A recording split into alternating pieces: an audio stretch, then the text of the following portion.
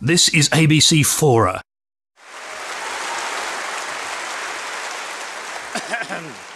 Thank you very much, guys. We had that very moving welcome to country earlier from Glenn, and I'm now moved to say that we're going to move quickly from the sacred to the profane. I've been reading Christopher Hitchens' work for many years now. I almost said religiously, but I thought better of that. In the past decade, I've been lucky enough to interview him on many occasions by satellite link from remote studios in various parts of the United States. And because we tend to do that live, for him, where he's sitting, it usually turns out to be some ungodly hour. But, excuse another pun, as we know, Mr. Hitchens is a rather ungodly person. Now, with Christopher Hitchens being the sort of fellow that he is, with a kind of healthy appetites that he has, and frankly that we expect of him, he has on occasion been somewhat the worse for wear during those interviews.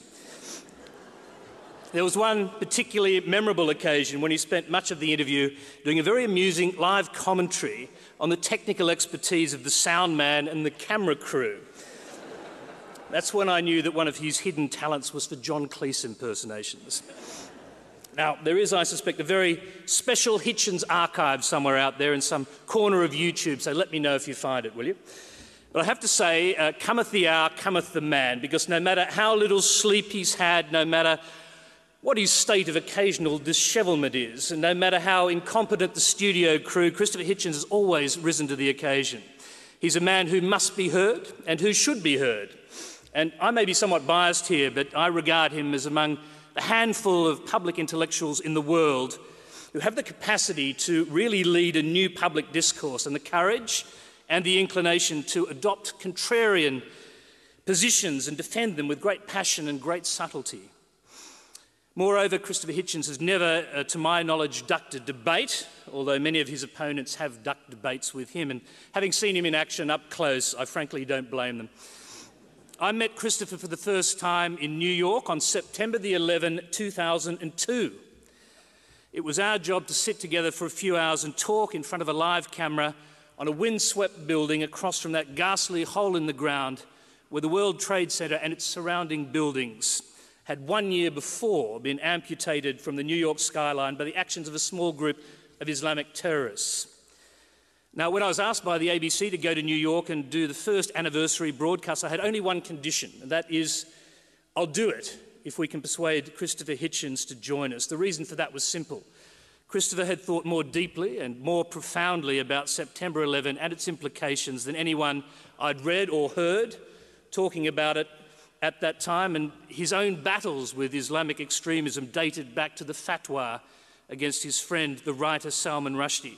And you can see consistent streams of thought about God and religion flowing through the book that he's here to talk about tonight and the ideas that he's going to talk about tonight. The book is God is Not Great, How Religion Poisons Everything.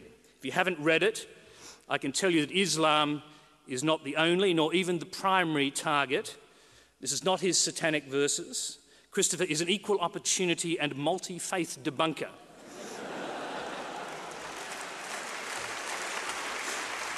So, if you're a Christian, Roman, Catholic, Orthodox or otherwise, if you're a Hindu, if you're a religious Jew, if you're a Muslim, Buddhist, a Gnostic or even just an occasional visitor to a Shinto shrine, you can expect to be offended or at least have your views challenged in ways you perhaps didn't expect. Ladies and gentlemen, please welcome to the podium journalist, writer, lifelong contrarian and militant atheist, Christopher Hitchens.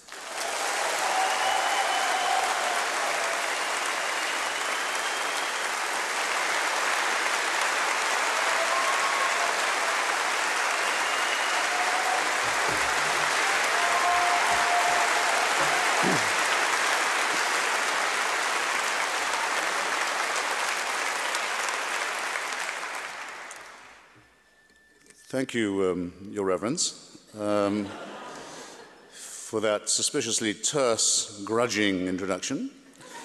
Thank you, ladies and gentlemen, very much for coming. Thank you for laying on an evening of weather to remind me of my English boyhood.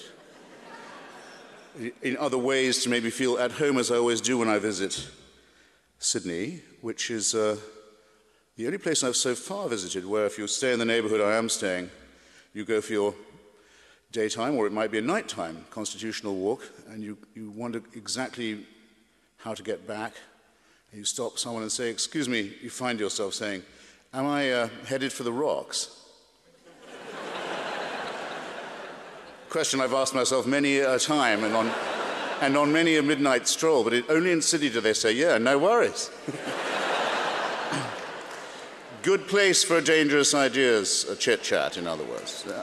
A risk-taking kind of a spot. Rocks? No worries.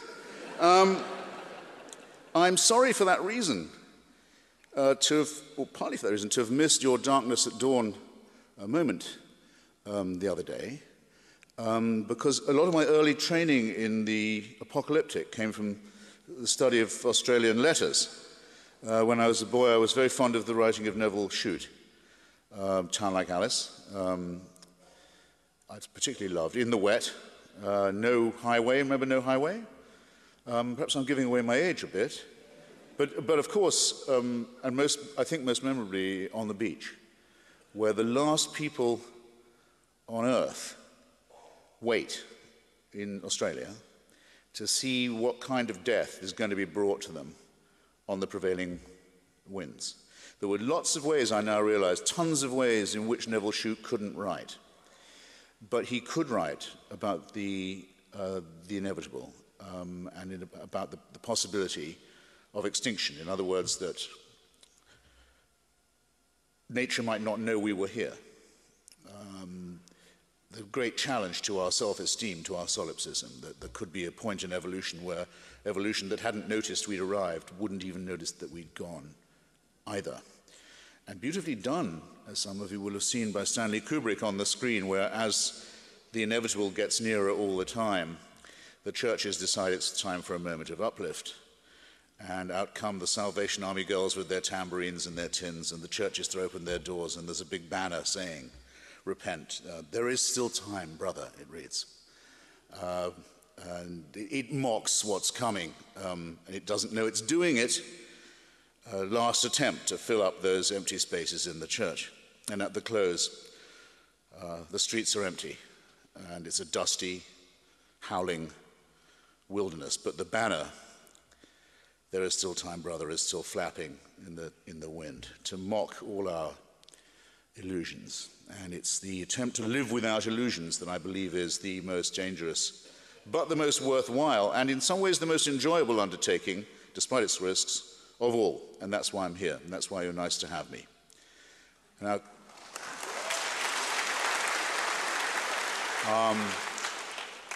cosmology is a real bastard in a lot of ways. It's made it ever harder, has been making it ever harder for us to think too highly of ourselves. Ever since Galileo deposed us from our very conceited position, the one we'd chosen for ourselves, of course, and had pointed out to us by the comforting church at the center of what was thought of as creation.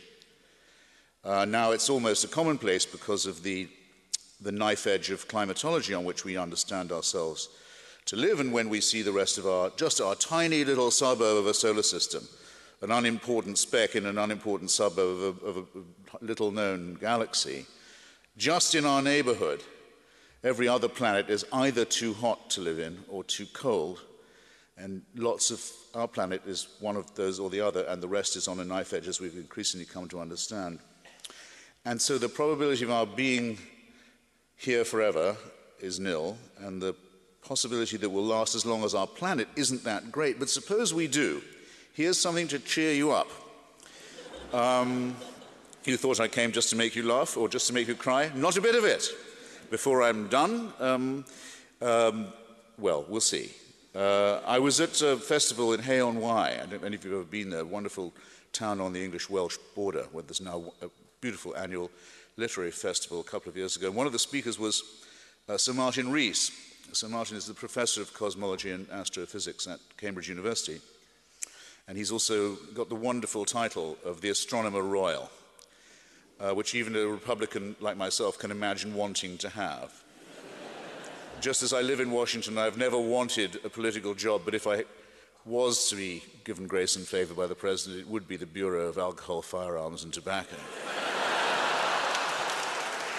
Anyway, I can't be the Astronomer Royal, but I can quote what Sir Martin said in an extraordinary speech called Dark Materials, which was the Joseph Rotblat Memorial Lecture. And there was a paragraph in it that completely arrested me, and I'm going to, as they say, share it with you. Most educated people, said Sir Martin, are aware that we are the outcome of nearly 4 billion years of Darwinian selection. But many tend to think that humans are still somehow the culmination of that. Our sun, however, is less than halfway through its lifespan. It will not be humans who watch that sun's demise 6 billion years from now. Any creatures that then do exist will be as different from us as we are from bacteria or amoeba. I find that an arresting thought, in some ways a depressing one, in some ways an inspiring one. It certainly makes me feel that one mustn't consider evolution as producing us as its last word. That would be a sort of insult to any scientific process. We happen to know that even in the measurable distance of the last few thousand years, that progress is going forward in our brain formation. I think our job is to remain, without illusions, integral, intact, keep our planet that way as best we can, and pass it on so that this experiment gets more interesting. And if you'll allow me to say so, what I just quoted to you from Sir Martin, unless I much mistake my audience, is genuinely awe-inspiring. You think of watching... Good. Now, I mean, really awe-inspiring, not like seeing a burning bush would be awe-inspiring, for example. Really awe-inspiring. You think of creatures gradually watching the sun die, and they're not us. And they're as far from us as bacteria, our ancestors, are from us. If that isn't mind-expanding, if that isn't awe-inspiring, then you don't have the capacity for awe, and you won't be able to get it from a holy book either. In other words, it's not a matter of whether you laugh or cry, it's a matter of how you think and what you think. And the realization that comes with it is congruent with many things, I believe, but not with the idea that truth can come from desert revelations made to schizophrenics and epileptics.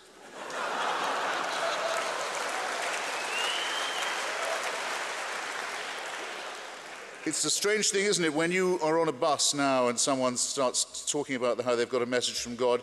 I don't know, maybe I'm different. Do you move nearer them? I thought so. Now, Sir Martin, as it happens, is a mild and skeptical, but church-going member of the Anglican Communion. His family's been going to the same church in Cambridge, I think, for a very long time. It's a practice he makes. It doesn't have anything at all to do with his scientific work or beliefs. And why should it? I'm coming now to the point that I warned Tony I wanted to stress, and we're going to talk about later, of the famous observation made by Stephen Jay Gould, wonderful biologist and paleontologist, that religion and science are non-overlapping magisteria, as he put it. There's no necessary reason why they should be in conflict. The two ideas can coexist in the same mind. I was a great admirer of Gould's, but I think I want to disagree, and here's how. Of course, a great scientist can also be a person of faith. Joseph Priestley, for example, who more or less discovered oxygen, as we understand it, and whose laboratory was smashed for profanity by monarchist and loyalist mobs in Birmingham and drove him over to Philadelphia. He was a Unitarian, a great man of science and the Enlightenment, but he believed in the phlogiston theory. Alfred Russel Wallace, who did most of Darwin's early work for him, not just on selection, but on continental drift as well, working to your near north that you used to call the Far East, Indonesia, loved nothing better than spiritualist seances. Really liked a bit of table turning and table rapping and burblings from the beyond to sweeten his day. The greatest scientist Cambridge ever produced, possibly, arguably, Sir Isaac Newton, was an alchemist, kept a furnace permanently going in his rooms, which he several times set fire to, in case the moment would come when he would work out how to turn lead into gold. Believed that the Catholic Church was the Antichrist, may have been onto something. Was obsessed with the measurements of he thought it would be better to know the measurements of the original temple than to find out about gravitational theory. Anyway, but a great scientist. It goes on. And there were many brilliant German physicists, rivals and contemporaries of Einstein, working in the same field, who believed that there was Aryan science and Jewish science, and there were two different types of physics.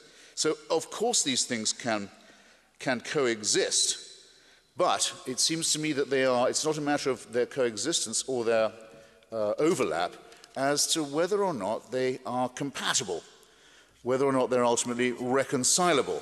For example, I'm talking now not just about what people think, but about how. It was a Catholic, not just a Catholic physicist, but actually a man in holy orders, Georges Lemaitre of the University of Louvain, who in the 20s anticipated the idea of the Big Bang, quarreled with Einstein about it, said that he didn't call it the Big Bang, that comes later, he thought of it as the egg from which the universe suddenly burst. And was right, and Einstein had to admit that he was probably the first to get onto this use of the theory of relativity. He took it to the Pope, Pope Pius XI it was, and the Pope was so impressed, being warned that this theory was likely, that he offered to Father Lemaitre, Professor Lemaitre, he said, if you like, I'll make it dogma. I'll say that people have to believe it. He said, well, actually, it's very nice of you, Your Holiness, but that would be sort of missing the point of a scientific experiment. That's what I mean by saying this mentality is not congruent, not compatible. It's not really reconcilable. And I think we're going to increasingly have to face this, whether we're driven by evidence or by reasoning. Staying with the macro for a bit, one gets asked, you get asked, if you're me, by believers, well, how come there's something and not nothing? It's a very good question. It's actually a very important question. It's asked from the point of view of something, from the point of view of the only species we know of anywhere that could ask that question. It looks out onto vast expanses of nothingness, where nothing is happening and where there is no life. And so you have to make the assumption that you are there and that so you know how all that goes. It rather alters the question when it's being asked in that way, but still, it's a good question, but it doesn't have any very helpful answers, or not if you consider, for example, Edwin Hubble was the first to notice that Newton was wrong and that the universe is not just expanding away from itself, the so-called red light shift at a terrific speed, but you would expect this speed in Newtonian terms to be the rate of its expansion, I mean to say, velocity, to be declining. To the contrary, Hubble noticed it's speeding up, it's getting faster all the time. All subsequent experiments have shown this. In fact, if we hadn't discovered the Big Bang when we did, and we were trying for it now, examining the red light, some of that evidence would already have blown past us. If you can get your mind around this, as around Sir Martin Rees's imagery of our cosmic future. As Professor Haldane used to say, the universe is not just stranger than we imagine, it's stranger than we can imagine. But we know this much, that it's blasting apart very, very fast. A great deal of nothingness is certainly coming to us. There's an enormous amount of nothingness in our future. And even if we aren't prepared to wait for that, or to wait for species change to overtake us, we can see already in the night sky the Andromeda galaxy on collision course with our own. That's certainly going to happen. Whether we destroy ourselves or the sun blows up or not before that, probably not. Collision course. Now, is this part of a plan? You suddenly have to ask yourself, is that part of a plan? And if so, whose plan is it? That so much nothingness is built right in and is headed straight for us. So anyone who wants to ask the first question has to be willing to consider its corollary question. And the certainty in the second case, unlike the first, of an answer. So if you think that all this is going on in these gigantic fields of gravity and light with you in mind, then you really do have a self-centeredness problem. You might put it another way. I have tried to put it another way. I'll try it on you. Our first speaker tonight said that his people have been around for 100,000 years that we know about. That's certainly true. That there is a difference of opinion about how long our species in general has been on the planet. It's a flash of a second in evolutionary time. Richard Dawkins thinks it might be as long as 250,000 years. You make it 250,000. Francis Collins, the man who did the DNA decoding, the Human Genome Project, who's, by the way, another Christian scientist, or rather, scientist who is a Christian. I won't make that mistake again.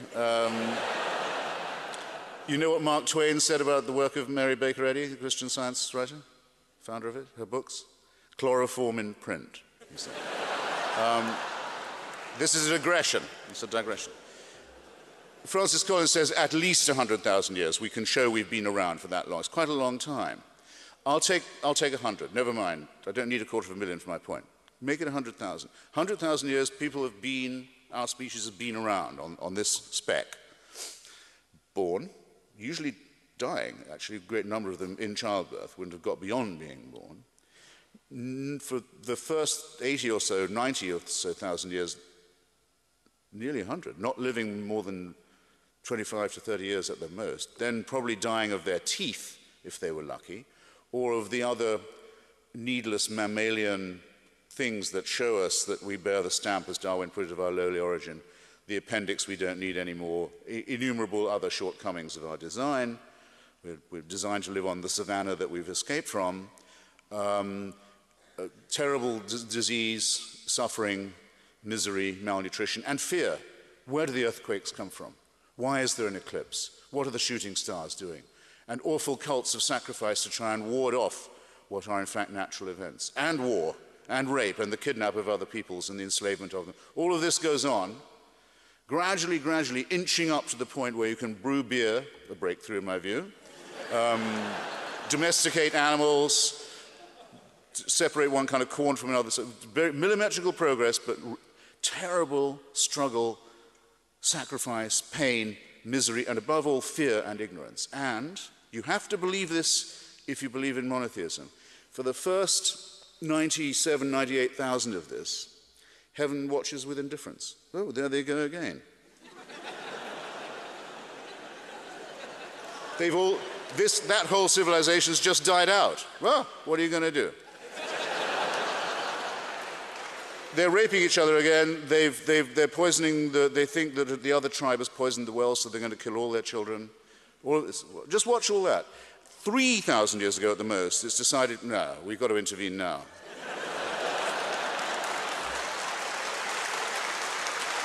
You have to believe it.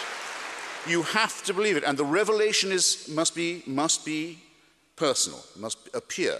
So we'll pick the most backward, the most barbaric, the most illiterate, the most superstitious, and the most savage people we can find in the most stony area of the world. We won't appear to the Chinese, who can already read.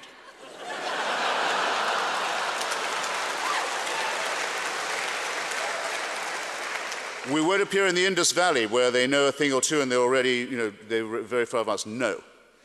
We'll appear to this brutal, enslaved, hopeless, superstitious crowd, and we'll force them to cut their way through all of their neighbors with slaughter, genocide, and racism, and settle on the only part of the Middle East where there's no oil.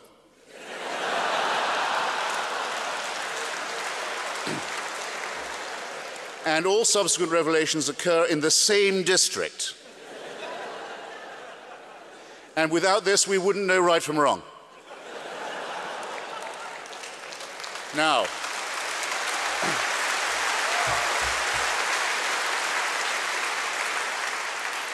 ladies and gentlemen, comrades and friends, brothers and sisters, I know I'm capable of parody and at my lowest of sarcasm, and I've proved it to you, and sometimes I've got paid for it. But in seriousness now, do I seriously misrepresent the situation? You must believe something like that happened, or did not, in order to address the whole question of where monotheism comes from. I would say it can't be proved that that isn't how we came to understand the morality and the need for it, but I would regard it in the light of the other evidence I've touched upon as being in the very highest degree improbable. That is the way we discovered how to think, how to decide how to live with one another, what our duties are to each other, and so forth. And I submit it to you in all No, I'm not going to say humility. I just submit it to you, okay? And again, if this was the plan, was it made by someone who likes us? Well, that's another question. And if so, why have 99.9% of all the other species that have ever been created already died out? And part of what plan was that? You see, if it is a plan or a design, and one cannot positively prove that it is not, it only restates the original problem. The planner must be either very capricious, really toying with his creation, or very clumsy, very tinkering, and fantastically wasteful. Throw away 99.9% of what you've made. Or very cruel and very callous, or just perhaps very indifferent, or some combination of all the above. And so it's no good saying that he moves in mysterious ways, or that he has purposes that are opaque to us, because even that kind of evasion has to make itself predicate on the assumption that the person saying this knows more than I do about the supernatural. And I haven't yet met anyone who does have a private line to the Creator of the sort that would be required even to speculate about it. In other words, I've never met anyone in holy orders or out of it who isn't also a primate. And neither have you. Thus, when the local prince of the church, who I was sorry to miss on Tony's show, Cardinal Archbishop George Pell, takes leave to tell me, and is going to tell you under this roof, that in his own words, without God we are nothing. My reply is, Your Eminence, please don't talk to me in that tone of voice.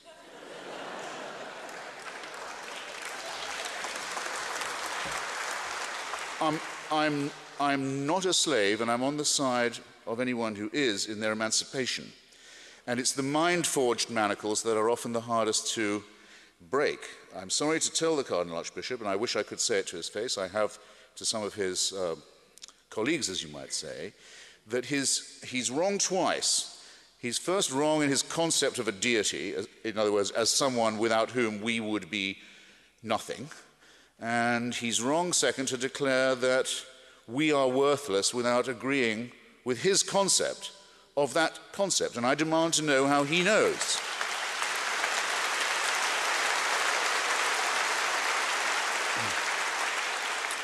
His Eminence is claiming to know more than a primate can possibly know, and he's showing that he knows much less than most primates probably should. So if someone says to me, and I've heard it in my travels, without the dear leader, we are lost. We are nothing. It used to be said in Italy in the Mussolini period, il duce ha sempre ragione. The leader is always right. Mussolini is always right. Ein Reich, ein Volk, ein Führer. We only need one leader, one people, and one regime. All of this has the smack of the totalitarian. And without the leader, we'd be lost. We'd have no choice but to commit suicide. I say, we've come this far with Jim. Let's drink it now. Without him, we're nothing. With most of those sort of invocations, one hears instantly, or rather, I would say one smells instantly, the unmistakable stench of the totalitarian temptation. And we should be armored. It should be innate in us to resist it. And where it isn't, we should learn how to build it up as a matter of survival. But instead, religious morality asks us to overcome doubt, to overcome skepticism, to leave it behind, to suspect the faculty that of ours is the most precious of all, the ability to philosophize, the ability to think for ourselves, the ability to challenge existing authority. No, that's all to be distrusted. That could be a temptation. The evil one, it's not an accident, says that it's the tree of knowledge of good and evil that at all costs you must avoid, because anything to do with knowledge could immediately turn profane. So we know nothing about the quantum except that there is such a thing. That's as far as we've got with it now. We know it works. We know if you use it, you can measure an extraordinary number of things to an amazing degree, but we don't know how it works. We don't know about galaxy formation. We know a lot about our DNA, but we can't yet use it to cure ourselves. We're miles from doing any of that. We are, I won't re-emphasize the incredible amount we don't know about the cosmological, and the uncertainty principles adumbrated by Werner Heisenberg. All we know is that we know much less and less, but at least we know less and less about much more and more. So is this a time to say we don't need any further inquiry? All we need is faith in the boss? I would say not. It's just as when I am asked, well, rather when the question is put, is there free will? The believer will say yes, because we've been given it.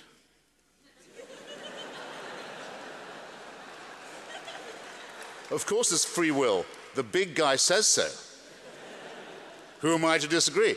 Well, that seems to me to be absolutely self-cancelling nonsense. If I say, my answer when I'm asked is there free will? I say, yeah, I think there's free will. We have free will. We have no choice. At least I know I'm being ironic.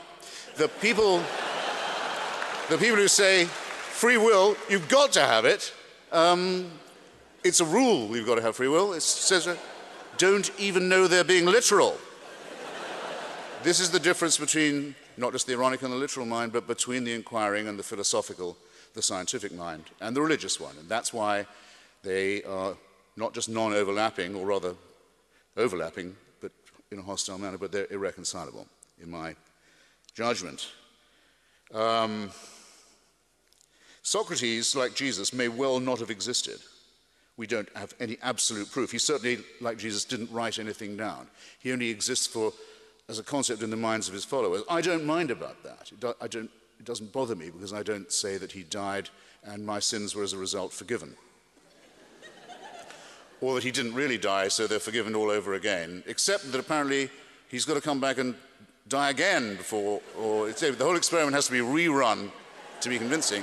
No, I say what Socrates taught me is exactly that the definition of an educated person is knowing how little they know, and being modest and humble in that sense, not in the sense of self-abnegation, but saying, please give me the strength to realize that I'm only on the first step of a voyage of inquiry and discovery. And that method is the one that has set more people free than any faith. Against this, again, the Prince of the Church will tell you, well, again, a rather totalitarian thought, love is compulsory. And you have to love someone who you also are forced to fear, in fact, who you're enjoined to fear. I've always found there's something rather creepy about the idea of compulsory love, let alone of someone who is a fear figure. It's a sinister idea, I think, a rather abject idea, a sort of sadomasochistic concept of a relationship. It's a prostrating idea, and it crucially devalues love by making it something that can be extorted, or that should be extorted. As well as poisoning the well of intellectual inquiry, it taints the well springs of our finer emotions. And now I've mentioned poison, I suppose I have to go from the megalo if you like, to the micro, to this very simple question that we're stuck with, and I must not trespass too much on the time I have with the Reverend Jones, but take the simplest case about whether our morality is innate or not. And every time I'm asked this question, if you didn't believe in God, how would you know what was good and what wasn't? Every time I'm asked to speak on this, the Daily News allows me to give a different answer and give a different example. Take the simplest case of what I believe is innate, our instinct for our children. You don't have to be a parent to have this. You see a child trying to rush into the traffic. If you're not a parent, something tells you what you probably ought to be doing about it. The care and love and protection of children is instinct in us, in fact in many other species too that don't claim to be divinely ordered around. It's something we all share without having to have it explained to us. We may say that that those who don't have it, the psychopaths who don't seem to have it, or who take delight in breaking this commandment or rule, we say that they're bestial, but again I refer you to the animal kingdom that doesn't allow such transgressions. Now, our whole culture is currently being convulsed, rightly, I think, over an offense committed more than 3 decades ago against a young woman of 13, a girl of 13, by a famous man who was stupid enough to try and sue Vanity Fair and thus incurred my curse and displeasure. It's good that such an argument can go on for so long, I think, legally and morally, because it shows that individual rights are paramount too, just as it was right that France should convulse itself and suspend all other business until the question of Captain Alfred Dreyfus had been settled one way or another.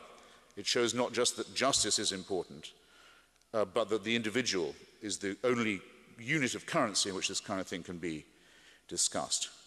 Now, the very best I found you can say in Mr. Polanski's defense would be that there was some kind of sick complicity involved, that either the girl or her ambitious parents or the general context of permissiveness or something of the sort gave him the feeling that it was probably okay or not that bad to give her a muscle-relaxing drug as well as some booze.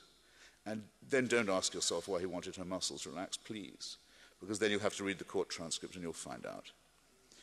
And it's pretty horrifying. And I think people are quite right to be instinctively outraged, to think, no, if I can think of the worst thing I've ever done, you're already thinking of it. The thing about yourself you'd least like to have generally known? Complete silence.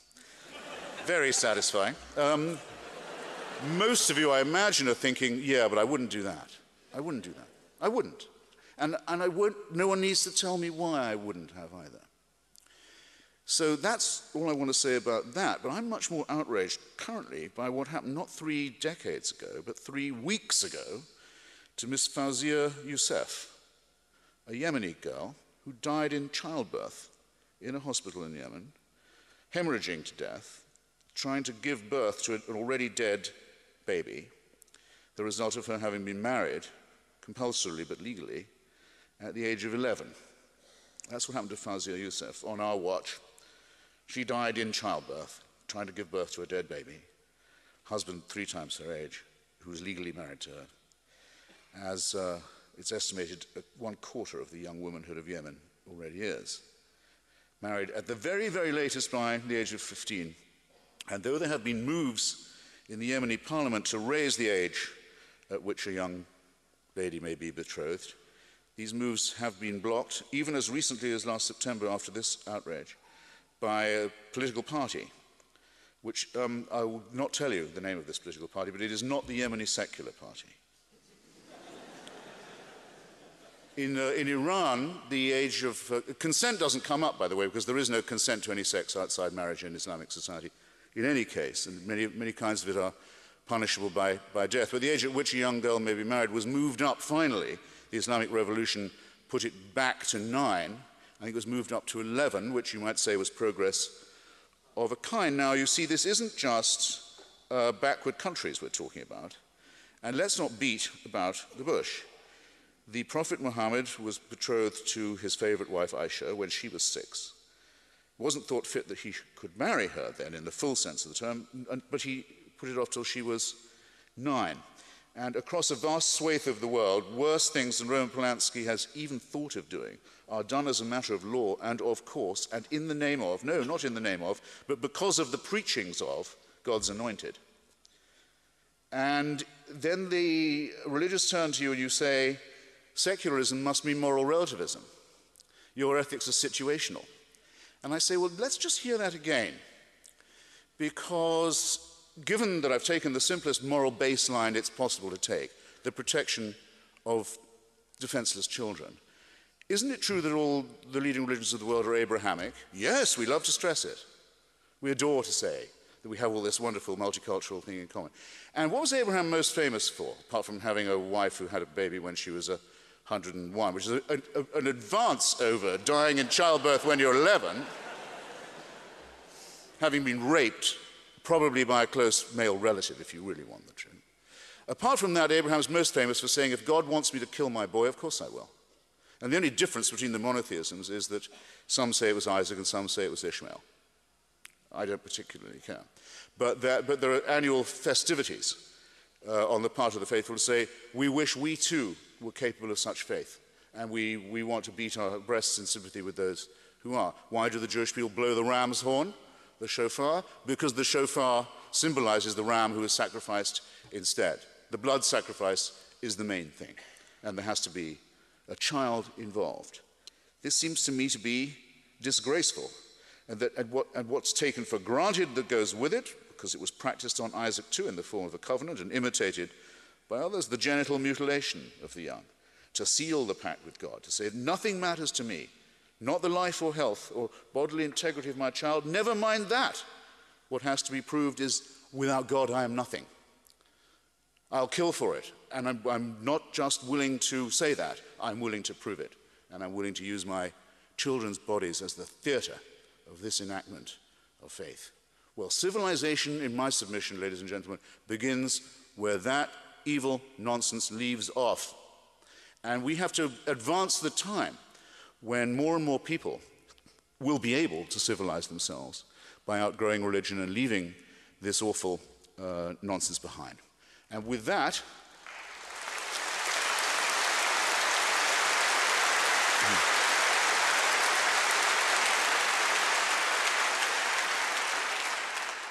I think I've realized that if you haven't copped my drift by now, I might as well go and sit in that chair anyway. Very nice of you to come. Thank you.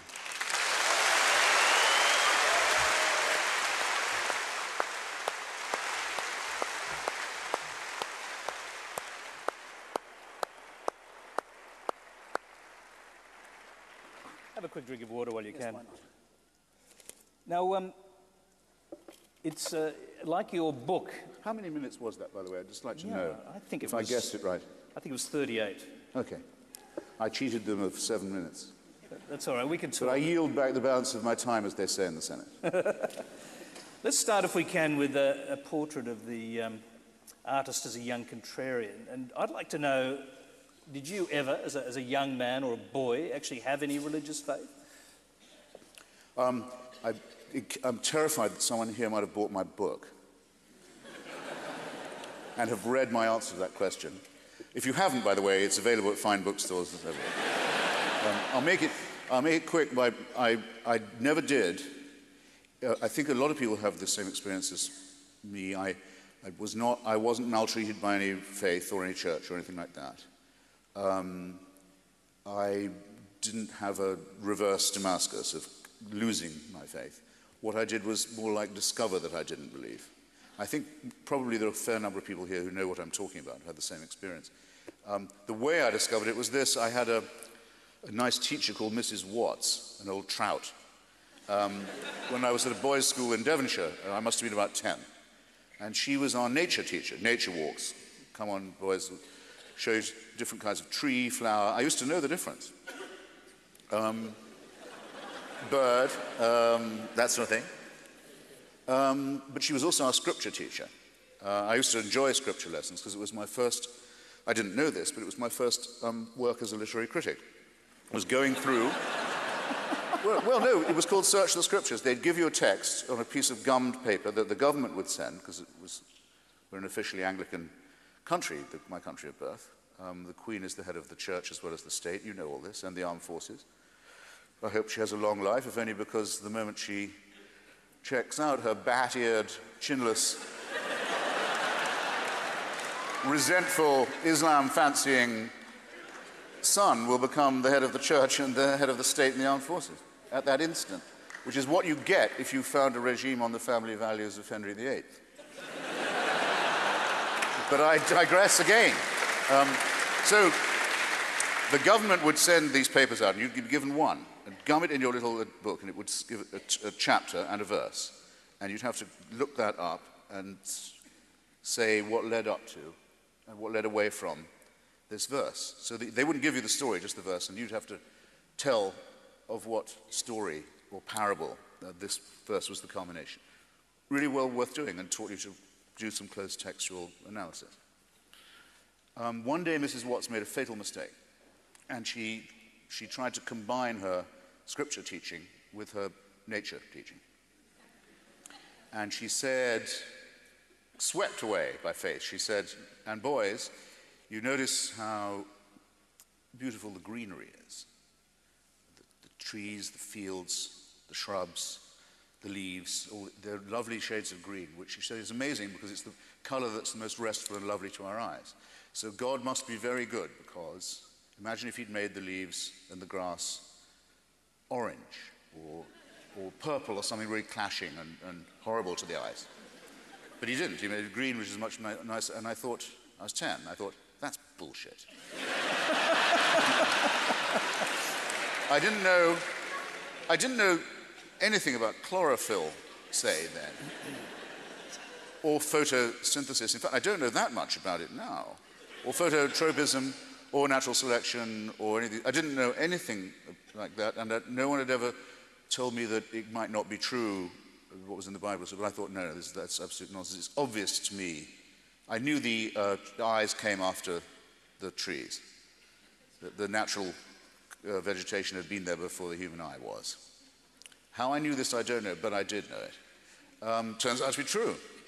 And I could never get over it. I started to notice more and more discrepancies and absurdities. And you know how it is, you can't be a little bit heretical. That's partly why I favor compulsory religious instruction in schools. Because I know of no other way to guarantee the steady mass production of atheism among the young.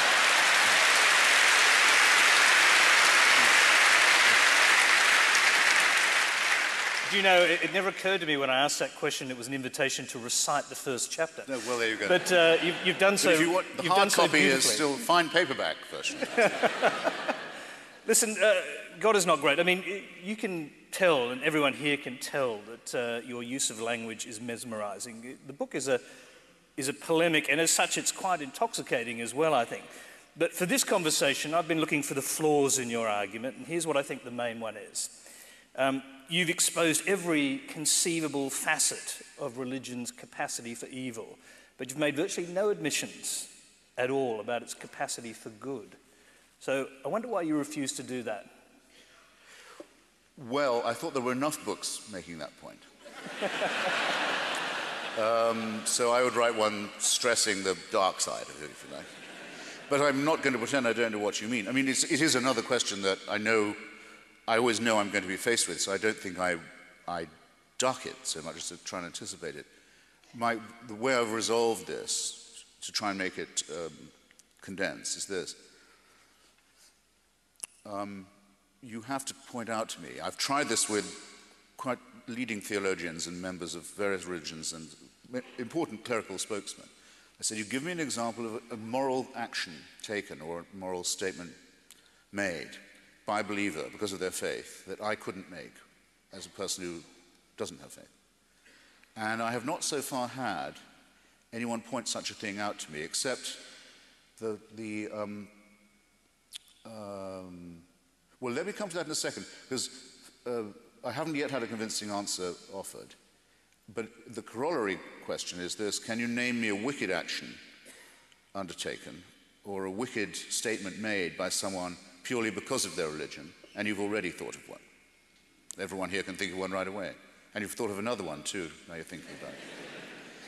To answer my own question, I was once told, well, I've thought of something. It's a statement. And I said, okay, tell me. And it was, Father, forgive them, for they know not what they do. And I said, yes, but I, by definition, couldn't make that statement. For obvious reasons. I mean, I'm not in the position of having such a father or being able to make such an appeal to him. So it isn't something I'm forbidden to do by faith. It's something no Christian could say either. But it was a good try. I have come up with a remark, because I try very hard to argue against myself. And it came to me the other day that Lech Wałęsa, during the early struggle of the solidarity movement in Poland, was interviewed as the shipyards were being surrounded by the Polish militia and army, and his little band of resistors and dissidents was in there with the fairly hardcore of the Polish working class around it, but a perilous situation. And he was asked by an interviewer, aren't you scared, aren't you afraid? And he said with complete composure, he said, I'm not afraid of anyone but God. And I thought, well, I think that's a nonsensical statement, but I think it's a very noble one, and I wouldn't be able to make it. It is a bit contextual, however. That was the favorite statement of General Edwin Walker, the right-wing crackpot who was the founder of the John Birch Society in the United States as well. The man who Lee Harvey Oswald practiced assassination on, in fact, first try. Dry run, you might say. But I would have to say I'm aware of what a statement like that can mean to people. Well, indeed. In the same way as I'm aware of what a stained glass window or a psalm or a mosque can mean to people that, alas, it can't mean to me. Indeed. And there is a passage in your book, actually. I mean, you say that you can't think of something that you couldn't have done, a moral action that you couldn't have done without having religion. Fair enough. But you do, in your book, single out, on one occasion, it seems to be the closest you come to praising anybody who is overtly religious. It's Dr. Martin Luther King and what inspired him. And you write about the placards that appeared at his rallies carrying the words, "I am a man," Yes. carried by itinerant black workers. And I'm just wondering whether you can't see... Well, not itinerant, it's the most ground-down garbage workers in Memphis. Yeah, Yeah. okay. But can you not see in that the capacity for good in religion? Because everything that he said and did was based upon biblical teaching. What I go on to say is that that's precisely not the case. You see, the Taylor Branch's biography of him, following his King's own biblical annexations. The first volume is called, I think, The Pillar of Fire. The second volume is called The Parting of the Waters. The third is called Crossing the Jordan. It's all, the image is that of the Exodus from slavery. But I say in my book, and I'll repeat, because I never tire of doing so, why it's a very good thing that Dr. King isn't basing himself on the biblical. Because if he was, he'd be telling his followers, you have the right to kill anyone who gets in your way, and to enslave them, and to take their women as your concubines, and to murder their children, and to steal their land. That's what the children of Israel are told they can do by way of the first 5 or so books of the Bible. Except Dr. King would probably tell you that he drew his inspiration from parts of the Sermon on the Mount, which is considered the main source of Christian pacifism. Yes, but he's the stuff he talks about is Moses going to the mountaintop. Indeed, I think it is the most moving speech he makes is the night before he dies, or is murdered. He says, I've been to the mountaintop, and I know I'm not going to see Canaan. It's far enough for me. I've seen all I have to. And it's eerie watching it, because you know what he doesn't, which is he isn't going to make it. In fact, he's not going to make it to sunset the next day. As it happens, it was a favorite speech of his. He made it on dozens of occasions. It was part of his repertoire. It's a little less eerie when you know that. But I just say I'm very glad that Moses was not, in fact, his mentor, because if so, King would have been a bloodthirsty, conquering, racist and slave monger, which it's a good thing he wasn't. The great problem with the King legacy is this. It's meant that for every school child in America, the legacy of black secularism in the civil rights movement has been completely abolished. The people who actually organized the March on Washington, A. Philip Randolph, for example, fantastic black trade union leader, Bayard Rustin, a brilliant black socialist intellectual, the people who actually did it. And Philip Randolph proposed the first march in Washington during the years of Franklin Roosevelt. All these people are gone. And it's the prevailing view among most white liberals that black people only really respond to preachers. And as a result, an enormous number of black frauds have been foisted on the population, as long as they can get the word reverend in front of their name. Jeremiah Wright, Jesse Jackson, the Al Sharpton. I mean, Chaucerian frauds of the lowest kind. Everyone thinks, well, they must be okay because these black guys, they sure love them some ministers. It's not a good thing. Christopher, I'll press you on this point. Please. I'll press you on this point because your argument is if he was to take biblical texts, he would have got his followers to turn their swords upon their oppressors. But if he actually took his moral compass, if his moral compass was in fact based upon the Sermon on the Mount, based upon the Beatitudes, it would be turn the other cheek, love your enemy as yourself, blessed are the peacemakers. These are things you don't mention at all in your book, and yet they did inform his teachings. Just a second on the oppressors. Moses wasn't telling his followers that they could kill their oppressors. He was saying that they could kill anyone who got in their way. That's why we don't run into any Amalekites anymore, for example. And he explicitly said, I mean, I'm not a pacifist. If Martin Luther King had said to his people, you have the right to rebel and resist and use violence against racism, I would have been absolutely with him, as I have been on other occasions when that's been the case. But he would, to be consistent, he had to say, no, we have the right to enslave people, and we have the right to commit genocide. That's what the biblical precedent would be.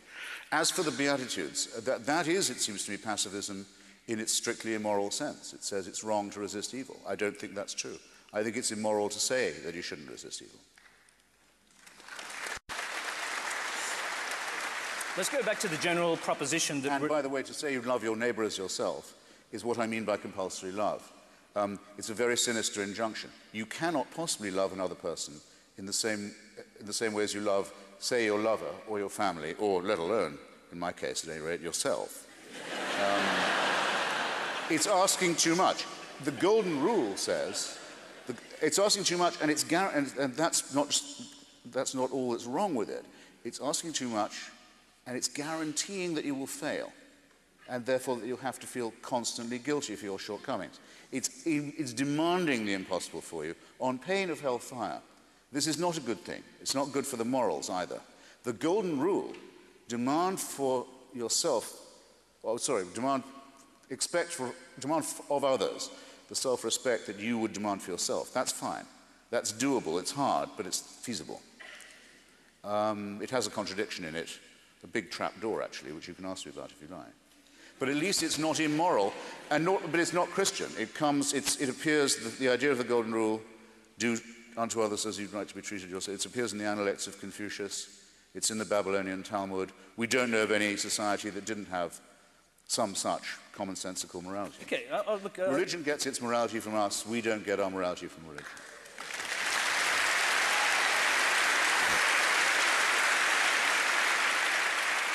Since you kept going on the point, let me go back to King just for a moment, because the assumption that he never was influenced by the New Testament seems... No, I didn't say that. Okay. I say that his main narrative was Exodus. Of course he was a Christian. You also say his most imperative... He was a Lutheran, his most imperative teaching was that of non-violence. Now, if that didn't come from the Beatitudes, where did it come from? No, I'm saying it did, but I'm saying that's not moral to me. That's not moral teaching. There are two things wrong with the Beatitudes. One is the idea of non-resistance. The other is the idea of compulsory love to an impossible degree. I don't think these are moral preachments. I think they're fanatical preachments made by the same person who said, take no thought for the morrow, don't care about clothing or investment or education or any of these things, just drop everything and follow me. That's moral. A mad preaching. It means you don't care about your children's education, you don't care about building a house, you don't care about thrift, about investment, about husbandry, any of these things. Why? Because the world's going to come to an end. That's what the preacher was saying and meaning. These things are all pointless. The world is going to come to an end. You're going to be around when it comes to an end. It'll happen in your lifetime. So throw everything away. For the very disastrous apocalypticism that I began tonight by trying to criticize. But King's non-violence worked. Well, it worked he was lucky, I think, because there was... You wouldn't have preferred the other way around, though, that he urged his followers to take up the sword?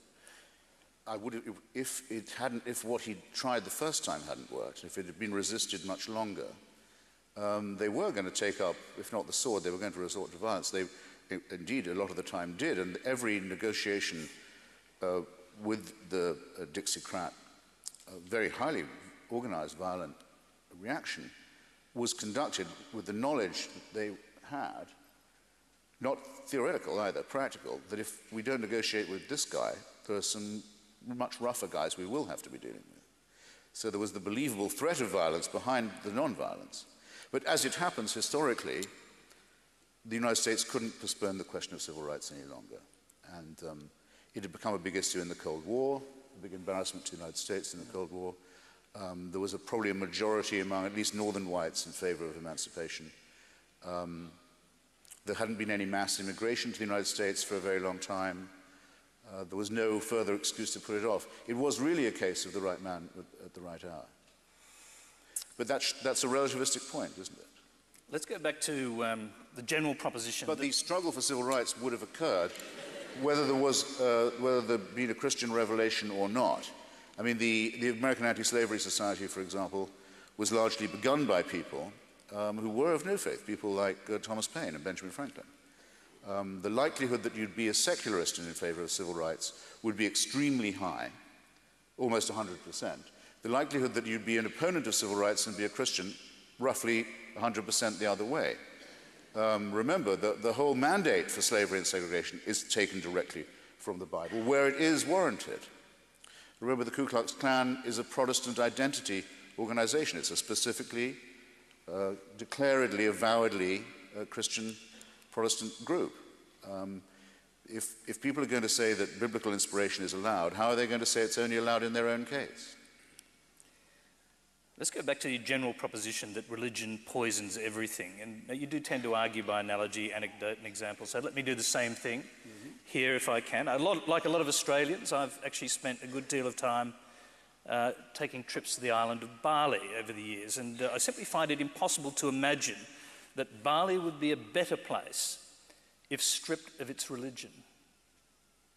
So I'd ask you just to talk to that, because to me, it's an incredibly appealing place precisely because the rhythms of life are maintained by a religious calendar and by strict adherence to principles.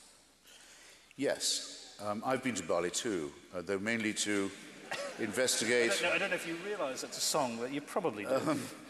But mainly to investigate religious thuggery in my case. And I went partly out of solidarity to that Australian bar in Denpasar, Paddy's.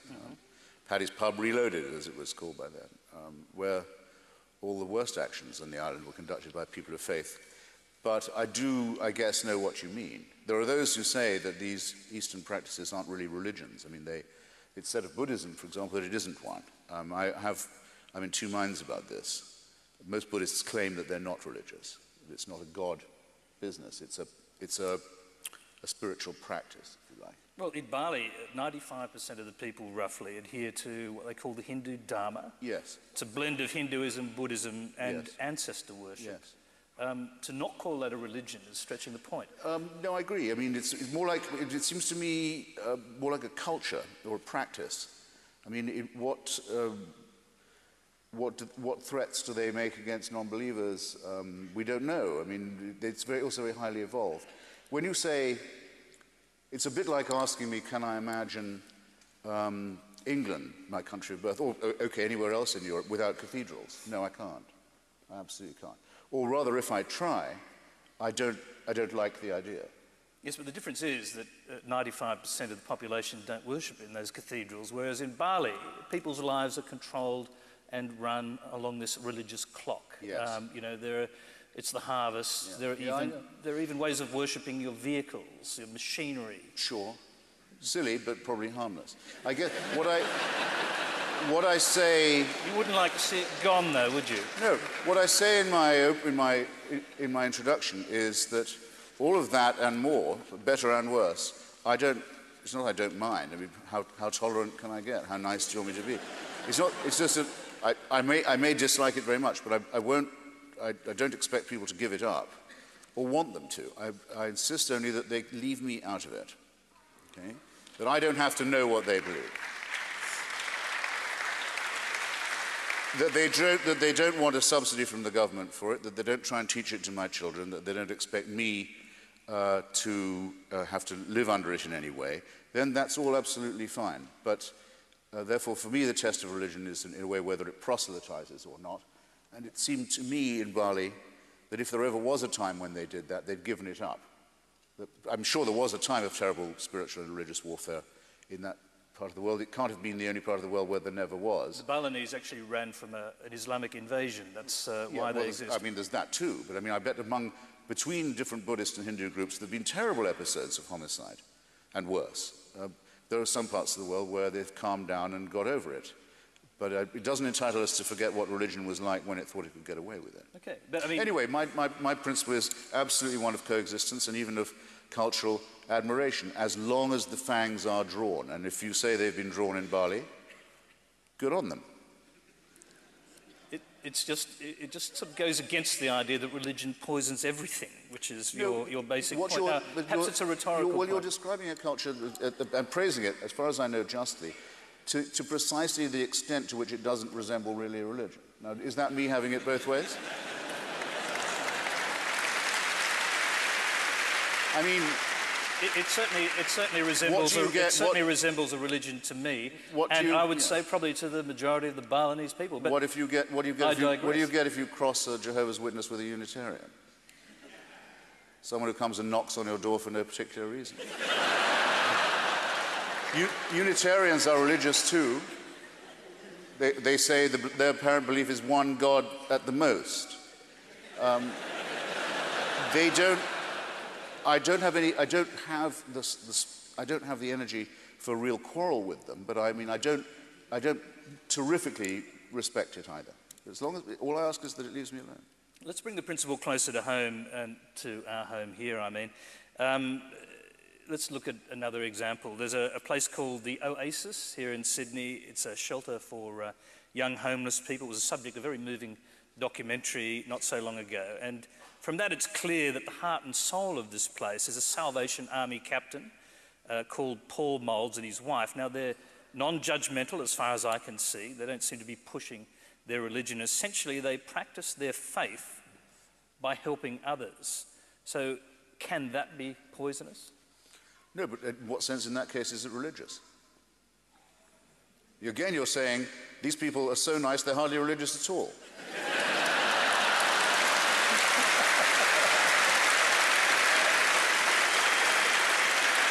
You're making... You took care to pick the example where their faith had nothing to do with it. No, we're not mentioning any of that. It's not clear at all. We just like running orphanages. Now, I'll just tell you something. Most people of faith who like running orphanages aren't that nice. And I know that Australia is one of the places where I don't need to underline that. So again, if you're going to accept or claim the one, you have to take on the other. Whereas, I'll give you an example. I like giving blood, okay? It's not that I think I should, and that I was brought up in the idea of the National Health Service, but I actually positively enjoy it. More than shedding it. I find it a pleasurable, relaxing experience, and I get pleasure from the idea that the National Health Service, or wherever I am, isn't going to run out of blood. And I don't lose a pint, because I regrow it quite quickly, but someone else gets one. I like that. There's a great book by an old socialist called Peter Titmuss called The Gift Relationship, about how people like to help and they get positive benefit to themselves from helping other people. And I also have a very rare blood group indeed, and I want to make sure that when it's my turn to hemorrhage, there's enough blood around the place.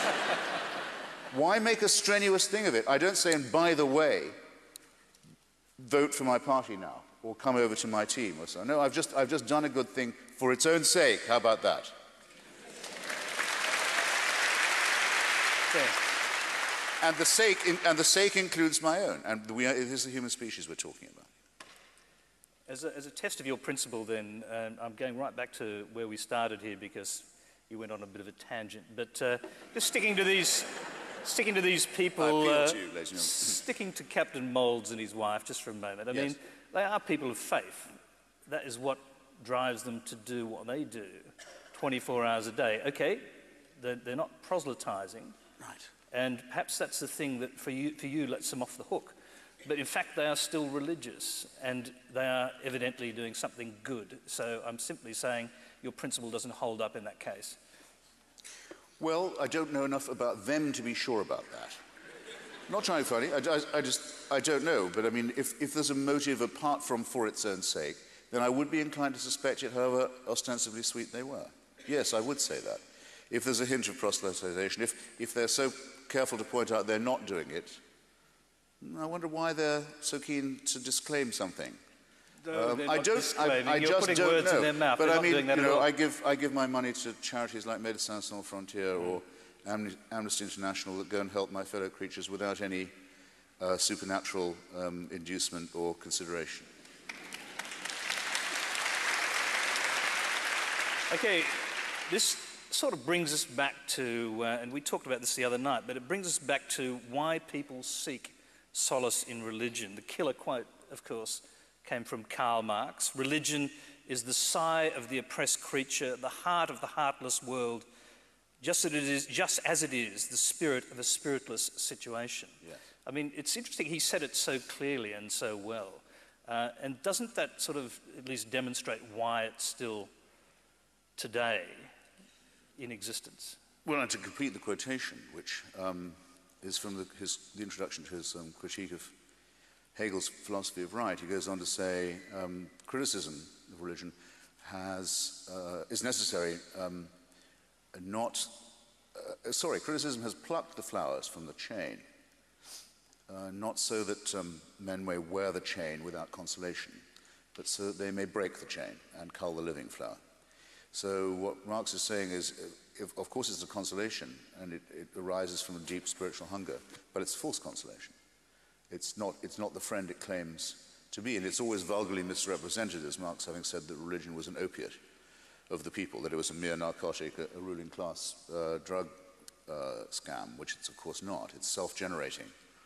And it comes, I think, not just from unhappiness or loneliness, or what was sometimes in that same discussion called alienation, but from a need that we would have, no matter what the material circumstances were,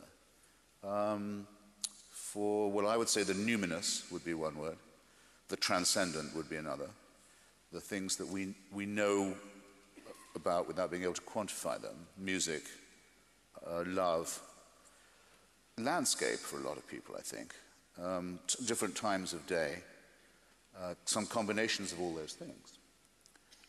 The nocturne. I wouldn't trust anyone who was tone deaf on these things. But I think the great intellectual and in some ways cultural task is to satisfy hungers of this kind artistically and aesthetically without them becoming the pretext for superstition. Or empowering the supernatural, or anyone who wants to build power on that. And I don't think it's too much to ask. There are many people, I mean, this building is in a way a testimony to it. It's not a cathedral exactly, but it's where people can come for music and for a sense of there being something higher and finer than the everyday. But it doesn't gratify any cult or any ambition that has supernatural, that exploits the supernatural for what are unfortunately rather crudely material purposes. Marx thought he had the answer, but your appeal here to higher values and so on is interesting, and the question is whether it really will happen. I mean, and the question is whether we've gone from dialectical materialism to plain old materialism, and whether that's all that's going to be left when you take away or strip away religious thought. Well, I was asked this question earlier on this visit. I asked it quite a lot. Say, the alternative is the world of McDonald's and condoms and pointless tourism and pleasure-seeking and empty hedonism and so forth. I fail to see the force of this critique in two ways. One is, if you really look at the intestinal life of any religion, you'll find it's extremely earthy and materialistic. Are you going to really tell me that the Catholic Church lives on spirituality? Even just look at the outlines of its prelates. Just look at its finances. Look at it's pretty gross. Look at how the Islamic Republic of Iran actually conducts business. It's a racket. It's a shameful, obvious racket, which includes, by the way, dealing in things and profiting from things like child prostitution and narcotics. Look at how the Taliban finances itself, these so-called ascetics and self-sacrificing suicidal visionaries. It's a crime family is what it is. That's the first thing. I've never met a church that isn't completely in and of the material world and wouldn't yield to that analysis. Second, and I tried a bit of this in my shorter address, if you don't think that contemplating, say, the work of Einstein or Edwin Hubble, or Stephen Hawking doesn't have something of the transcendent and the numinous to it, then I feel sorry for you. It's almost, at some points, it's almost ecstatic what they're talking about. The sheer beauty of the natural world, what I call the awe-inspiring character of physics. This is really magnificent. It's marvelous. It deserves almost to be called miraculous. Who here knows what I mean by the event horizon? Well, I couldn't see you if you did, but and by the way, I don't really know either, but here's how Hawking, he's such a brilliant writer about science, is how he describes it. So the event horizon is the lip of the black hole. It's the aperture itself. If you could travel to it in some way, and you could get to the edge of the black hole, get to the little black hole, you'd be at the event horizon. And if you could fall in, be pulled into it, you'd be able to see, in some way, the past as well as the future. Except, of course, you wouldn't have time. There's always something, but there's contemplate that for a bit. It's not McDonald's. And in fact, one of Hawking's friends says to him that if he himself were ever diagnosed with a terminal illness, and if he could arrange to go of his own volition, that's how he would want to do it. So no, it's the same as the people who say that other forms of totalitarianism, not explicitly theocratic, are secular. An argument that keeps on annoying me, and you'll probably want to return to it, but just for now I'd say, well, because I never don't get asked, but I just say, well, I'm on this particular aspect of it. To say, to have this argument fairly, you'd have to point to a society, not that had been Stalinized or Nazified or something of this sort, but that was based on the veneration of, respect for, study of Voltaire, Lucretius, Einstein, Galileo, Spinoza, possibly the greatest ethicist there ever was, Bertrand Russell, Thomas Jefferson, and so on. You'd have to find a society where those were these sort of, if you like, the moral and philosophical authorities, and see how that society had degenerated into slavery, cannibalism, starvation, purges, and witch hunts. And that experiment, alas, we have not yet run. But that's the one I would propose. It's odd when I think about it. It's really odd, in fact, that I chose to do this as a devil's advocate interview. But let's leave that aside. Oh, no, wait, I'm sorry, I have to now. Yeah. I was asked by... Oh, no. It's an anecdote. Not chapter 10. No, it's an anecdote. I was asked... Oh, no, not chapter 10 again. Please, sir, not that. In case you don't know and haven't got the damn book yet, and I'm not sure it's not in there yet, but I was asked by the Vatican to testify against the sainthood nomination of Mother Teresa, against initially her beatification. And I said yes, of course.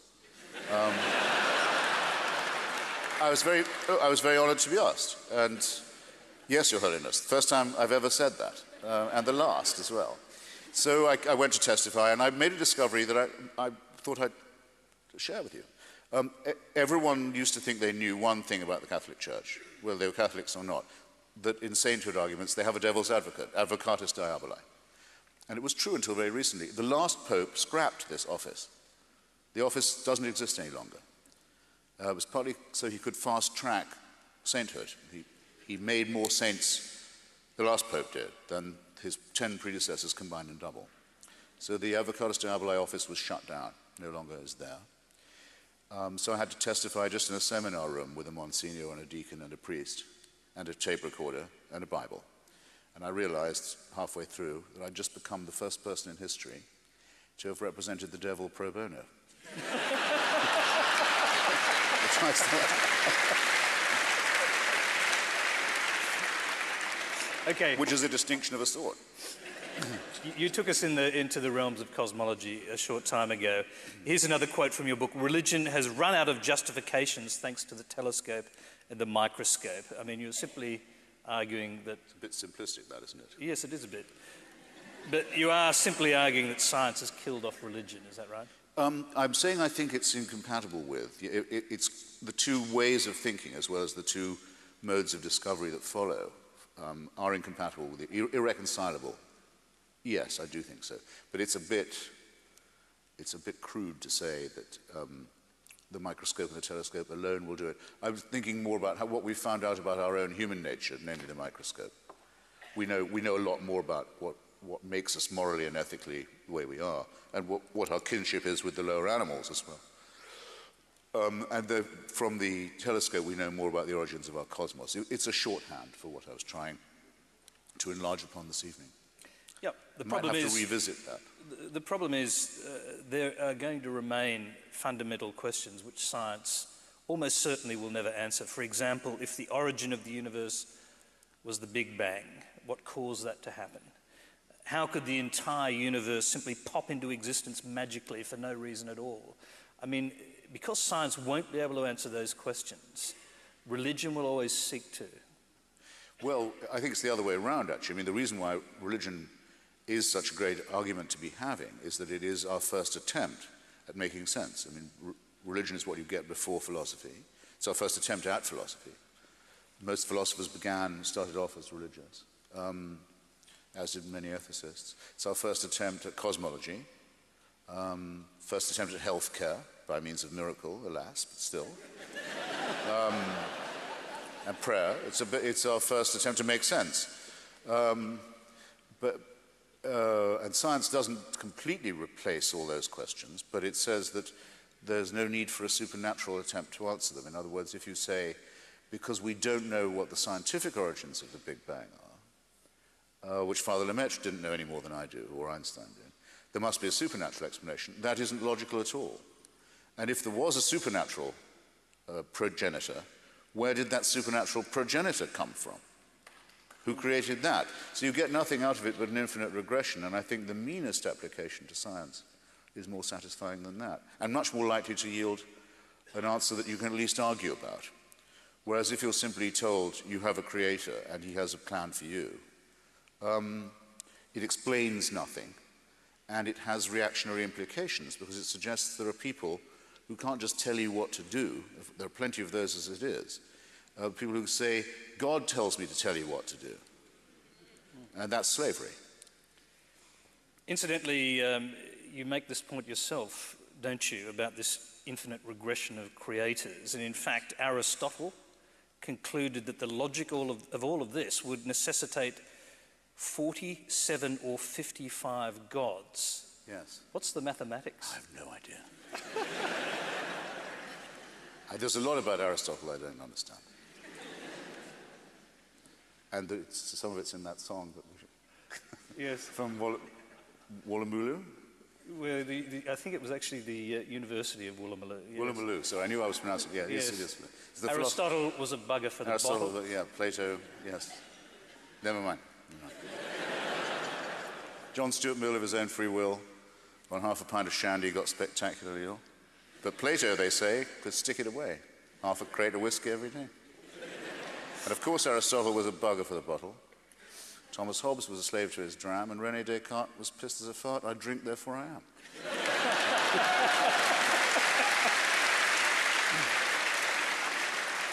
Okay. If my wife was How the hell did that happen? Yeah, I should really know. Yes, Socrates himself is particularly missed. Lovely little thinker, but bugger when he's pissed. Then something about the raising of the wrist. There's nothing Nietzsche couldn't teach about the raising of the wrist. Yes, okay. Let's get Manuel serious. Kant was a real pissant. Very seldom stable. Martin Heidegger was a boozy beggar. He could think you under the table. David Hume could out-consume Schopenhauer and Hegel. Hegel, yes, there you go. And Wittgenstein was a boozy swine who was just as sloshed as Schlegel.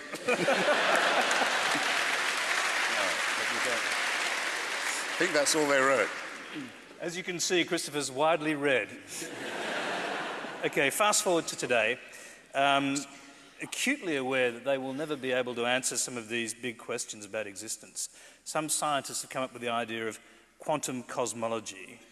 And it seems that, and I think you almost alluded to this yourself, that quantum physics almost has a theological dimension now. Could this become, in fact, the new religion?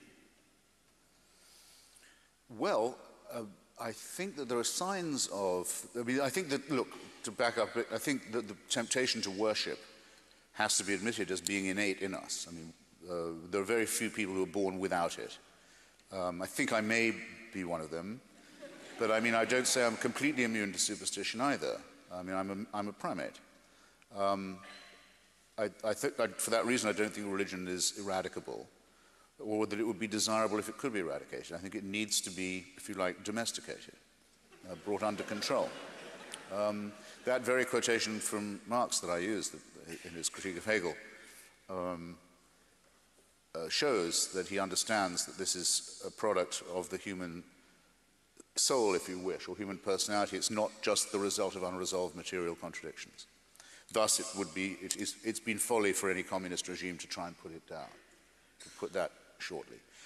So yes, it's possible that people could become worshippers of physics, yeah, or the quantum. Just as in my view, and it's beginning to worry me, in some of the green and environmental movements, there's a feeling that we've brought punishment upon ourselves. You know, that we've sinned, and that and there are people who look upon, I haven't been into this Gaia stuff very much, but who look upon the planet as in some sense something that needs to be propitiated and placated. I can hear some echoes of this in some apparently modern and reason-based and evidence-based movements. Yep. So yeah, it's always there, and you always have to be on the lookout for it. I'm actually talking about physicians, well, not physicians, but the quantum physicians, yeah. I suppose you would call them cosmologists. Put very simply, the idea is that things can just happen spontaneously. Particles can pop into existence without warning and disappear without warning. And the corollary of that, according to Paul Davies, among others, is that the entire universe could have just popped into existence. I'm reading this book about the quantum now and about Heisenberg. There was this discovery that it seems that a particle doesn't so much pop into existence, though it might, but it can be there and then be there, reassembled, with no one knowing where it was in between, which is like a poltergeist or something, except that it's not, because there aren't any poltergeists and you can't measure them, whereas with this, there's a chance. I haven't got very far with the book yet, but there's a chance of it yielding to analysis. It's certainly the only method we have had any luck with in the past. And one potential... And of course, we don't like to think of ourselves as random. It's not in us to feel that we're just an accident, any more than we can picture our own extinction, let alone the extinction of our whole species. But it has to be faced. It's no good saying, because that thought is depressing, we should banish it in favor of something more uplifting. Because that means you get all the bad news anyway, and in the meantime, you've been fooling yourself. Let's go to someone you talked about during your talk, but we didn't go into any detail, Stephen Jay Gould and his work on fossils and the so-called Burgess Shale deep in the Canadian Rockies, which actually helped to establish the origins of human life, pinning it back onto this tiny little creature called the Pikaia gracilens. Tell us about that. Yeah, the Burgess Shale is this, some of you will, I'm sure, already know this, but it's a place in the Canadian Rockies where essentially half of a mountain fell away. So you get a side view, a cross-section of a mountain looked at from the side. Very useful, because you see all these stems and branches of life and the fossil record. You're not drilling down for it, you're surveying it like that. Scientists go there in a big way. It's the best example we have. And what's very striking about it is how many of the branches and sprigs go nowhere. They just taper off. Gould, in fact, says it's silly to think of evolution as a tree. It's much more useful to think of it as a big bush. It goes in all directions. A tree seems to have a sense of upward phototropic movement. This is more like a bush that's growing sideways and so on. So the question is, suppose you could scan all this picture onto a tape, mixing the metaphor slightly, rewind that tape back to the beginning, play it again. There's absolutely no guarantee that it would come out the same way. In fact, the likelihood that it would come out the same way is almost nothing. Very sobering thought. And in the succession of evolutions that led to ourselves, there's one moment where there's a tiny creature called a Picaea gracilens, gracilens simply meaning graceful, meaning bendy, which has the beginnings of a vertebrae system, of a spinal column. And that's the creature from which we got the idea of having a spine, and built upon it. If it had been left out of the mix, there's no Homo sapiens either, and it's sort of that big. And if the tape was replayed, it might not show up in the right time and place. From which you conclude randomness and no plan. Well, certainly, I would certainly say no plan.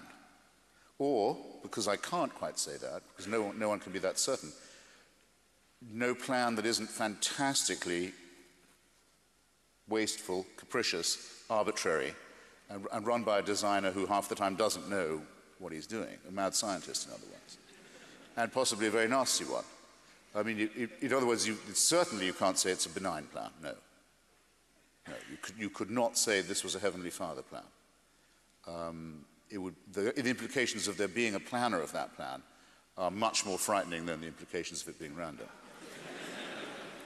We're running towards the end, but I want to quickly go to Stephen Jay Gould's own philosophy, because you mentioned it earlier. He was not an atheist, in spite of understanding this. He was an agnostic who took the view that science and religion ask different questions about life. And he reached this conclusion: if we keep science and religion apart, neither one can oppress the other. But in fact, he wanted to, and he said this: I believe with all my heart in a respectful, even loving concordat between science and religion. Now, you admire him a lot. Yeah, I do. I think he was one of the great educators of all time, and that's why it cost me a lot of pain to say why I disagree with him and at such length. When he was a boy, he was a Marxist, and I think he overcompensated for not being one by trying to be more friendly towards religion than it deserves. And well, for the reasons I've already given, I don't think it's true that there can be a real coexistence. I think they're constantly trying to patrol the same frontier, and in the case of religion, to cross it in inappropriate ways. I mean, why should it be that in the United States, great country of science and technology and reason, there's this unceasing attempt to have nonsense taught in the schools with government money? They won't quit. They've been beaten back. They keep coming back for more. They try and smuggle it through customs. It used to be when they were strong enough, they would ban the teaching of Darwin. Until the 20s, they could do that in some places. Now they can't do that. The next demand was for equal time, sounds fair, for what they then called creation science. Nice try. That was exposed as a fraud. Then they said secular humanism is a religion. That shouldn't be taught either. The latest is intelligent design. I refuse even to call it that. I refuse to gratify them by using the term. It's creationism. And again, with the equal time demand, fairness, great American virtue. So after the biology class, we'll have the creation period. And then after chemistry, where it'll be time, children, forget your alchemy books out. This with taxpayers' money. And then we'll be doing, well, you can see how the rest will go. After astronomy, we'll be doing our zodiacs. So, no, we're not having it. Now, why don't they say, I want to hear it from them, that it's possible to be a religious person and not preach garbage in school? Let them be the ones to propose this compromise, and then if I see a genuine hand being extended, I might take it. But I think Stephen was attributing much more goodwill to the other side than it really manifests. I think this will have to be a final question, really, Christopher. Your critics sort of argue there's no light and shade, no room for disagreement in a Christopher Hitchens argument. And I mean, do you accept? Ladies and gentlemen, yeah. I mean. Do you accept actually that you are rather evangelical in your promotion of atheism? No, because I have nothing to convert anyone to. See, that's, ladies and gentlemen, you should regret that giggle. I mean, you will. Tomorrow you'll be sorry. I have nothing, I ask yourself, have I tried to persuade you of any one point of view? No, I've said, beware of anyone who says that you don't that you already have all the evidence you need. That's been my constant point. The only progress we've ever made, can ever hope to make, is by continual doubt, skepticism, the measurement of evidence against theory, practice against theory. That's not just, as I gave with the example of Father Lemaitre and the Pope, things cannot be, even if they're right, established as dogmas. I think I rest my case. Couldn't we end on a more controversial note? We can, if you like. Something bitchier, I mean. I think I've got just the thing, actually, because, and it was Professor Richard Dawkins who did this, put this kind of slight upon atheism, I suspect. He wants you all to be called brights. I guess because you're brighter than the rest of us. Yes. I really wish, I say in my book, he and Daniel Dennett, another great scientist and teacher, I really wish they hadn't done that, because I think it's wrong perhaps three ways. I mean, no one could say Father Lemaitre was stupid, for example. That's one thing. Two, if it was a test of intelligence, it would have the unpleasant suggestion that that's how society should be ordered. I mean, like the Brave New World concept of the alpha and the beta and down to the epsilon and so forth, which is a sinister behaviorist form of utopia. And the third is that it gratifies exactly the suspicion of many religious people that they're looked down upon and scorned by the pointy-headed intellectuals and so forth. And I absolutely promise you that I don't do that, even with the real lowbrows and slopeheads among them.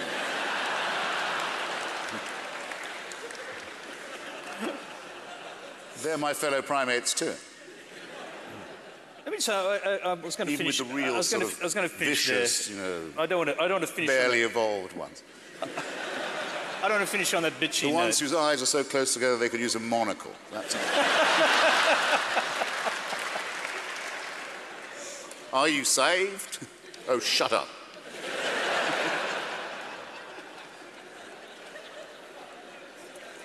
Okay, just to be clear, and it's obvious, obviously, to just about everybody, but an atheist is a person who believes there is no God. An agnostic believes that nothing is known or can be known about the existence or nature of God. Why is that a less rational position than yours? Sorry, I just jumped like a pea on a hot shovel because I'd meant to say this when you said about Stephen calling himself an agnostic. I would have been if I'd been around, and I still am, a great admirer of Thomas Huxley, the man who is the, I think, uncle of Aldous and Julian, who was known as Darwin's bulldog. He had the great debate on Darwin at the Natural History Museum in Oxford with Bishop Wilberforce, known as Soapy Sam to his parishioners, who was a descendant of the great William. And Huxley creamed him on that occasion, as everyone remembers. It was a walkover for our team. And so we're all very grateful to Thomas Huxley, but I can't thank him for his coinage of the term agnostic, which was his bolt-hole term. Again, to try for a compromise where I don't really think the basis for it exists. So you don't have to say you don't believe in God. You can simply say not all the returns, not all the evidence are or is in yet, so I won't declare. Now, I think that that's wrong twice. One, you're not saying that you cannot prove that there is no God. No atheist has ever said that. There is a scientist in America called Victor Stenger, who's produced a book called God, the Failed Hypothesis, who goes as far now as to say science can definitively say there isn't. But I think that's a very adventurous position. But the atheist view is there's absolutely no reason ever been advanced by another primate to believe that there is one. And when you've got that far, you really ought to say there isn't, it seems to me. Not that for that reason I'm not sure. And it's completely not on all fours with the other position, which is evidence has nothing to do with it. Faith is much more important. Not only should you have faith, but you'll be saved if you do. Now, that's not, I don't know. It's not, there might be. It's not, unless you do it like Pascal and say it's a vulgar bet, it's a wager, what have you got to lose? Which I think is morally creepy, as well as evidentially unsound. Because if some huckster comes to me and says, look, he may not be there, but if he is, you've got everything to gain by saying you believe in him, even if you don't really. I'll say, well, then I don't think much of your God, because if there is such a person, and I spend my life arguing that there isn't, and I do my best, when I check out, which I sure will, if I find that I'm mistaken and I'm confronted with the guy, I would hope he would be able to say, I at least admire your honesty.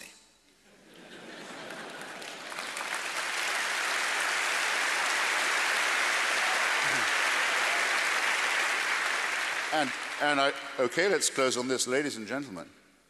The Christians don't give their God that much credit. So doesn't that say something both about the fear base and the fact base and the moral base of what their faith really is? I submit that it really does, and thus that one is morally healthier as well as much more likely to be studying science and reason objectively if one puts religion behind one.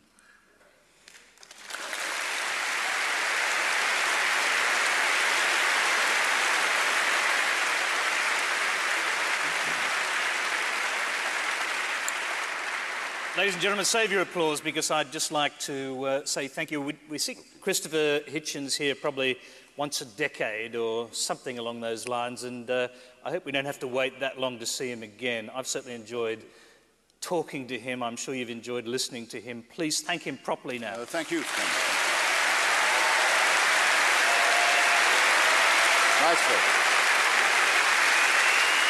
Tony Jones, ladies and gentlemen.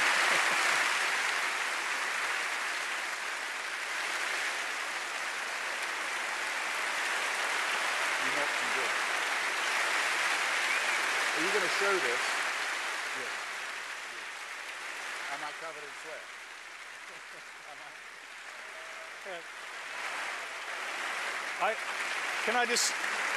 I don't know what an encore is in this environment. Perhaps he could just sing one verse. One more verse. Well, I have got to do it straight through. Go ahead. Of the boozed-out philosophers. Yes. Of Wally Malou Philosophy Department, ladies and Bruces.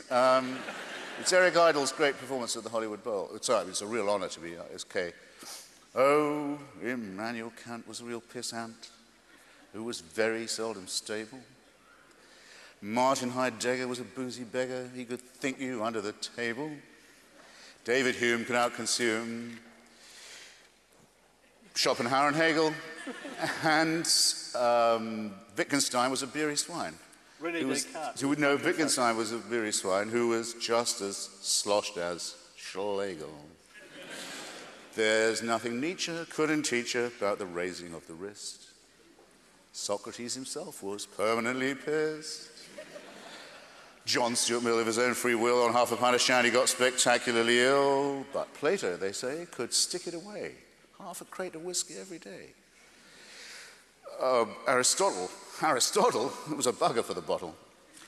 Thomas Hobbes was a slave to his dram, and René Descartes was pissed as a fart. I drink, therefore I am. Yes, Socrates himself is particularly missed. A lovely little thinker, a lovely little thinker, lovely little thinker, but a bugger when he's pissed.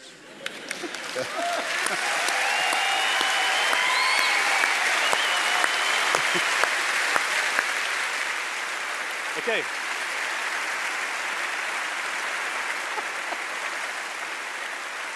Yeah. If the song had a title, which it doesn't yet, I think it should be called Reductio. This is ABC Fora.